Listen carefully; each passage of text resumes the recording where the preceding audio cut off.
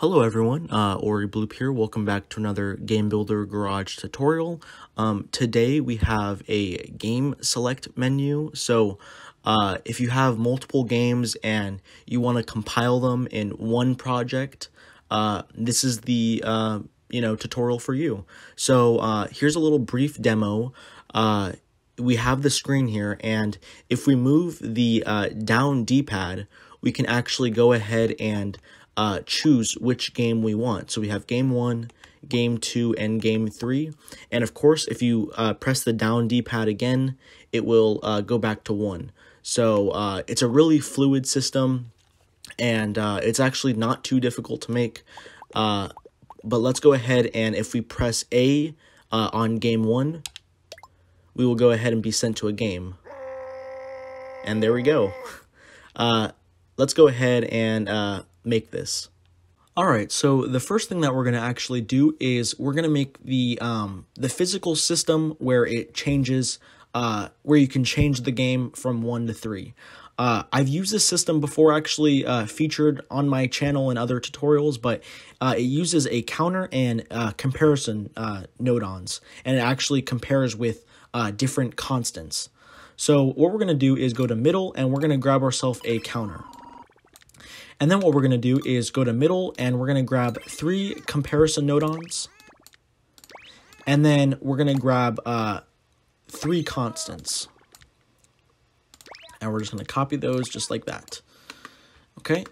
We're going to just clean this up and make it organized. So we're just going to stack each of these on top of each other. So the first step we're going to do is, since there are 3 selections in our different games, we're going to actually show this with our constants. So for constant 1, we're going to have an output of 1. For constant, this one, we're going to change it to 2. And then we're going to change the last one, of course, to 3. So now we have different constants, 1 through 3. And we're going to actually show this with comparisons. So we're going to connect the first one to the input 2. The second one to input 2, and then the third one to input 2. So these are all connected to their individual comparison node-ons. And now what we're going to do is, since we have 1, 2, 3, we need a system where it shows that on the counter and it can compare it to. So we're going to edit this counter a little bit. If we go into the settings for it, we can change it to loop because it's going to be going 1, 2, 3, and then we want it to go back to 1. So go to loop. And then since there are 3 options, we're going to change it to 4. And the reason why we do 4 is because 4 actually isn't counted, so it will just go back to 0. But the thing is, we don't have a constant of 0, so we're going to actually have to change the 0 to 1. So basically what happens here is it will go 1, 2, 3, and since it doesn't count 4, it will go back to 1. So 1, 2, 3, 1, 2, 3, it will just keep going like that because it's in a loop. And then, of course, the count timing, we're going to have to change from change from 0 because we don't want it to continuously count when we're pressing the button. And now all we have to do is do the counter and connect it to all the individual input 1s for all the comparisons. And now what we need to do is add a system to either count up or count down. Since this is going actually downwards and we're actually going up when we press down, we're going to actually have to use the D-pad down to count up. So what we're going to do is go to input, and if you guys see there's no D-pad buttons here, all you have to do is go to A, or you can go to any one, and then go to settings, and you can change this to either whatever kind of button you want. So we're going to go to D-pad down, and we're going to go ahead and make a D-pad up.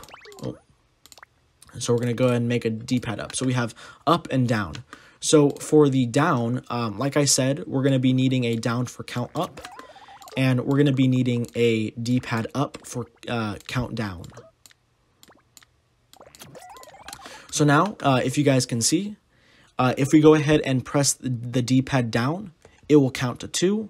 And then if we press it again, it will count to 3, and then if we press it one last time, it will go back to 1. And of course, you guys can do this for however long, and it will just be in that loop. And what it's doing here is when we go to 1, this comparison will give an output because these are the same. If we go down again, it will go to 2. So now comparison to constant 2 will give an output. And of course, if we go to 3, it will be the same for constant 3. And so now we have the basic system of basically switching games. Now we're going to actually add the visual side of stuff. So the first thing we're going to do is go to Objects, and we're going to grab, go to Special Objects and go to Text Object. So we're going to go ahead and make this a little big, just like that. Make it probably a little bit smaller. Okay, if we go into the settings, we're going to just change the text object to game1. Of course,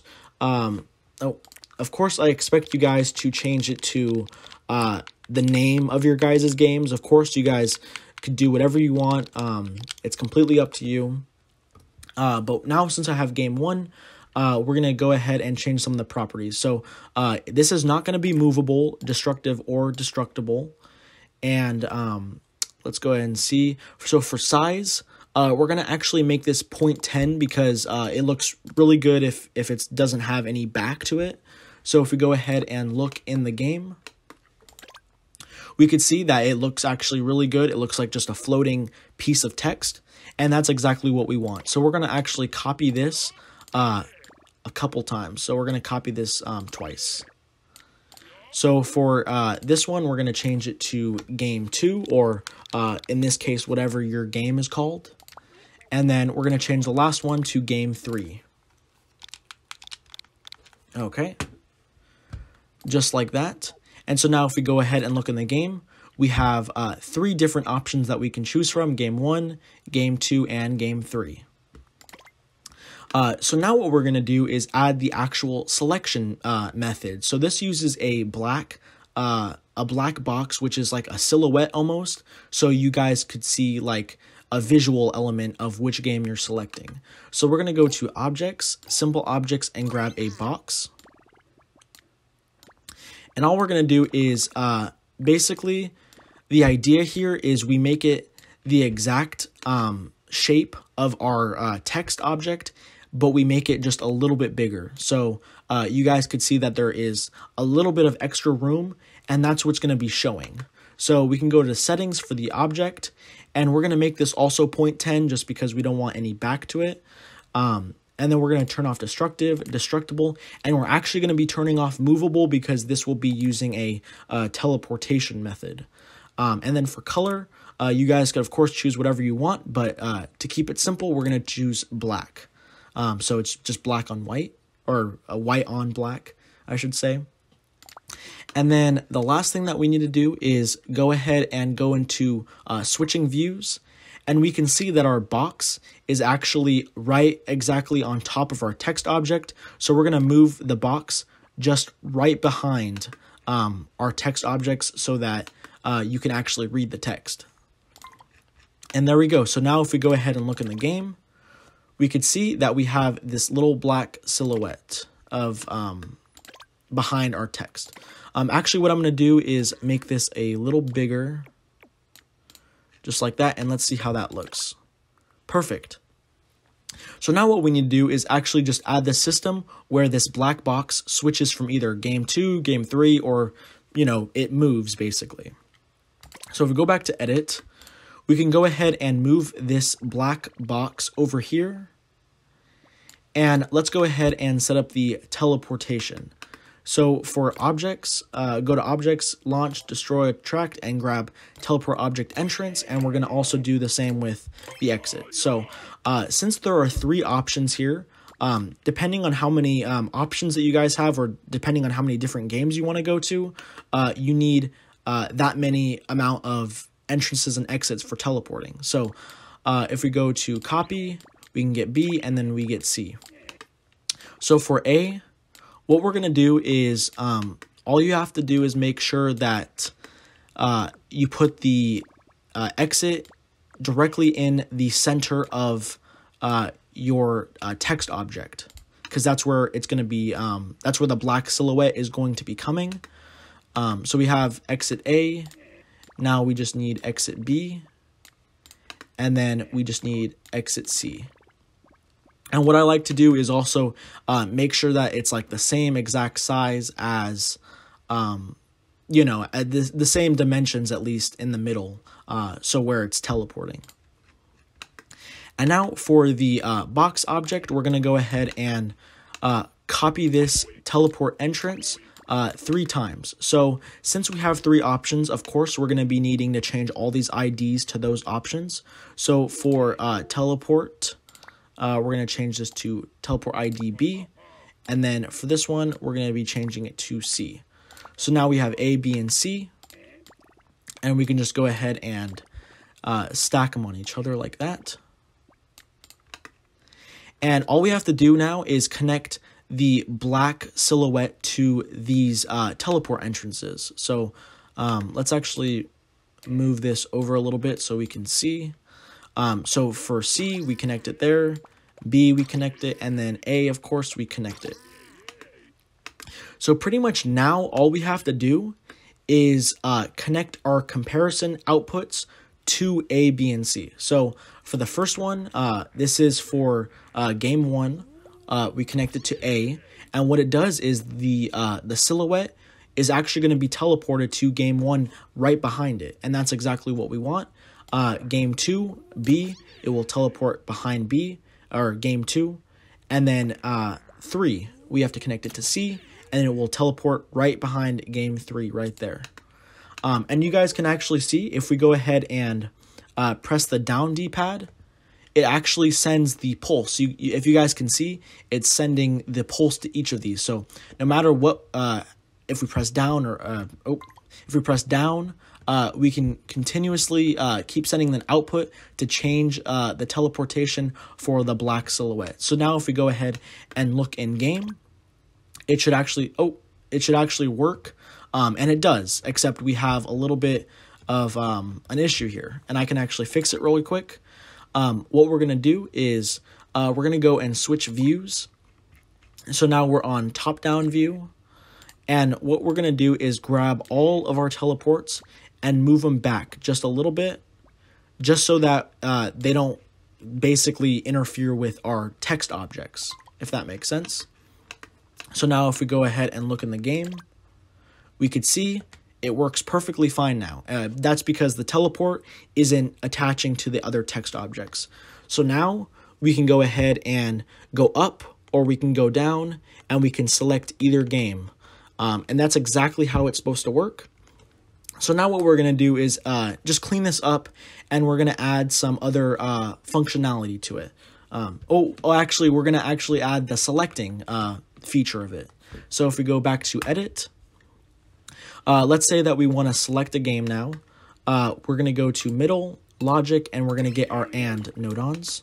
So we're going to copy this twice from that. And we're going to have 3 of them just because there are 3 comparisons.